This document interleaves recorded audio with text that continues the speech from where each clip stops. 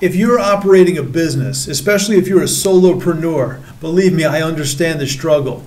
You're in business for yourself. You're not in business by yourself.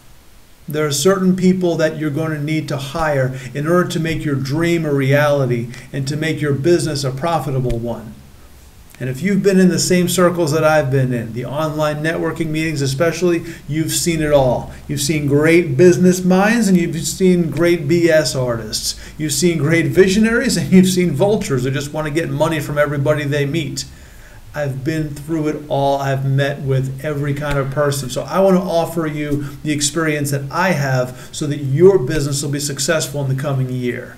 Come back to LinkedIn every day to see a look at the 5 people that you're going to need to work with in order to make your dream a reality. A quick preview, we have the web designer. Social media by itself is not enough. We have a business coach.